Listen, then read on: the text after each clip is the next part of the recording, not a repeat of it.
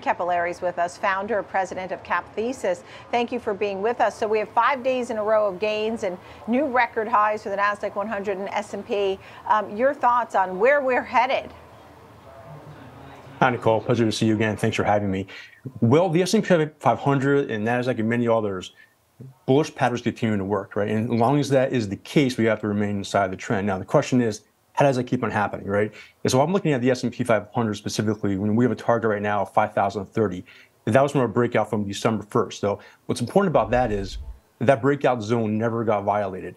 And that is because the moves overall have not been huge. And that really just means there's fewer or less two-way volatility. So not many whipsaw. So by the numbers, there's been just 1% decline since the lows, right? Compared to 9 1% gains, but only 4 of them have happened since the middle of November. So things have really slowed down to that extent. And really, that's what you want to see after a strong start to a market turn like this. And you can go back in history and see 2021, 19, 17, 13 even, all started out of volatile periods and then ended up being mature, consistent and longer uptrends than people thought were possible. Understood. So as you look and you see the catalysts that have been driving the market thus far, can you have that target of 50-30? What would be the leading reasons? I mean, healthcare is a potential market leader. I know tech has led the way thus far. Your thoughts? Right. Well, by the numbers, of course, the bigger names are going to lead, but what we want to see is good breadth, right?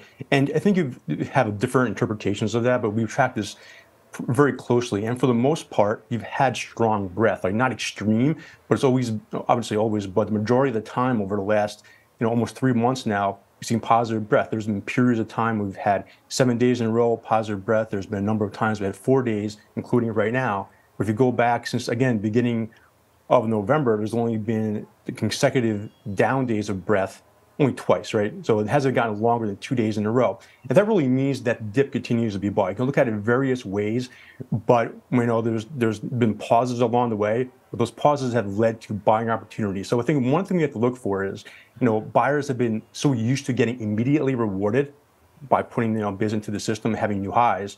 Once we do get true lower high and cannot get back above, that just may try the patience and eventually create that lower high, which is the beginning stages of a potential topping pattern. Mm-hmm. I just saw a headline pass that Microsoft is now marching to that $3 trillion mark, and Apple being the only public company to finish a trading day above that $3 trillion mark. I mean, what do you think about these names in the Magnificent Seven? Do you lean towards some over the others? They've exchanged leadership roles along the way. And again, I try not to think about how big each one of these stocks are, trying to look for patterns, right? And along the way, you'll see them break out. And most recently, I think you've seen the, comm services do very well, right? So, Alphabet, Meta, and such. But Amazon as well, coming out of what used to be a very long base for a long time, they didn't do anything, right? And so you're going to have, changing of leadership even within those bigger names. But I think we have to also remember that if you look at 2023, the Magnificent Seven did have a very good run, but there were dozens of stocks in the S&P 500 actually did just as well, even better, right? And so we don't talk about them as much because they're not really household names. But any time we can look for areas that haven't broken out yet and think those are the next ones to maybe take us to the next leadership role to get us to new highs.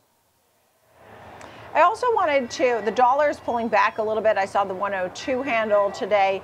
Your thoughts on the relationship, because you have the dollar, the 10-year yield, and Bitcoin. And sometimes these move together or apart. I mean, it's interesting to watch that. For example, you had yields pulling back a little bit, but tech soaring. So tell me a little bit about the dollar, yields, and Bitcoin. Right. So the dollar, I think it starts there. It's the easiest one to see if you overlay. You have the S&P 500. Or Bitcoin's interesting as well. Now, if you look just over the last 2 years, it's the simplest thing to see, right? The dollar is moving one way, S&P the other. And, the S&P just made a new high, but let's be honest, it's really just been sideways moving for the most part for over the last month. That started as the dollar started to rally. So not a distinct difference, right? S&P hasn't rolled over yet. But what I think what's interesting about Bitcoin, and we talked about this in October, was the dollars just started to roll over a bit. And that's when Bitcoin started to get a bid and started to rally in the middle of October. That was 1 week before the S&P 500 bottomed, right? And so in that case, speculation in Bitcoin, for whatever reason, led what obviously has become a very strong rally overall for risky assets. And now the reverse has happened, right? You can call, we know the ETF announcement marked the top, but at the same time, if you look at what the dollar was doing, it started to rally right before that. And so Bitcoin started to slow down, right? And so, just take this one step further. Who's leading who here? If the dollar rally is real, then Bitcoin's troubles will probably continue.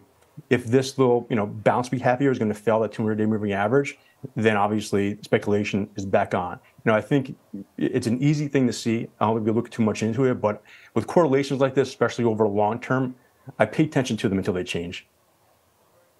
Yeah, understood. So for Bitcoin, do you think that because now there's the idea that there's more inflows into Bitcoin because of the ETFs being approved, when people say Bitcoin 100,000, I mean, does that sound crazy to you, or is that something that seems possible, I guess, at some point? Nothing in Bitcoin sounds crazy to me at this point. But, again, if I'm looking at this from a pattern perspective, try to not think about the noise as well.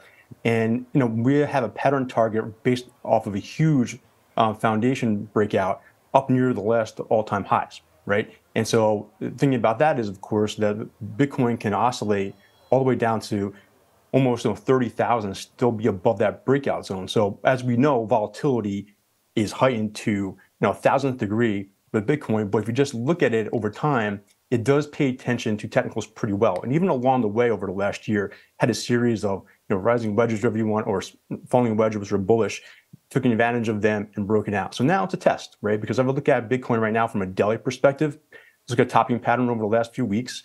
If it can hold here, that will negate that and potentially create another, bullish pattern to leverage on its way up higher again. Thank you so much. It's great to see you, Frank Cappelleri of Cap Thesis. Thank you.